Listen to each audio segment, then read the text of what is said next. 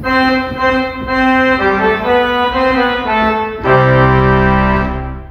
welcome back to another edition of Liturgical Update, Holy Week edition. I've brought with us our co-host, Chip Wilson, the Minister of Faith Formation and Multimedia at Abiding Presence. Hey, Chip!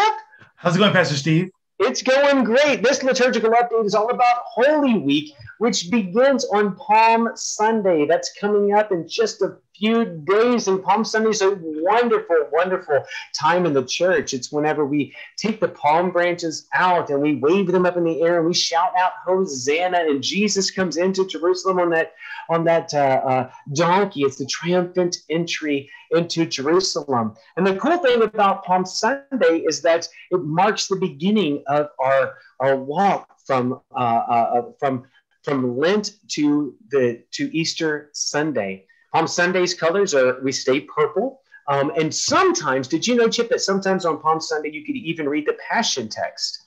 Yeah, I've heard this. We don't do that here, but I've heard that we could do that. No, we don't do that here. And the reason why we don't do that here at Abiding Presence is because the Passion is heard on the next 3 days of worship, which begins on Maundy, Thursday. That's Thursday night. We're doing all of ours online this year. Normally on Monday, Thursday, we would have like a foot washing, or we would be focusing on the Last Supper that Jesus shared with his disciples. This year, because we're not able to really wash feet virtually, it's kind of difficult, and doing communion virtually has also proved some difficulty as well. We are going to focus on first-person accounts of the last week of Jesus's life, and some people are going to share with us some really interesting things about that.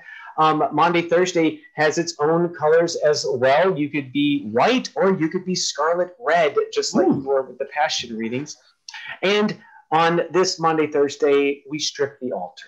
And that means that we take all of the different elements from the altar area off. Even my robe gets taken off. The stoles are taken off. So that way we are preparing ourselves, stripping away everything for Good Friday. So then we go into Good Friday, where Shelby and the choir have prepared a lovely Tenebrae service that will end completely in darkness. And then it will lead us into our Saturday worship for the Easter Vigil, where we'll have the lighting of the new fire, the new Paschal candle, and some Taizé music, along with some readings that will take you throughout our faith tradition, from creation to the resurrection.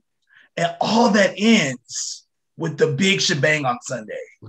Yes, of course, Easter Sunday, which begins our next liturgical season. So, cliffhanger, you'll have to find out what happens later on Easter. But join us for worship this coming Easter Sunday, 8:30, and on Sunday morning it'll be online.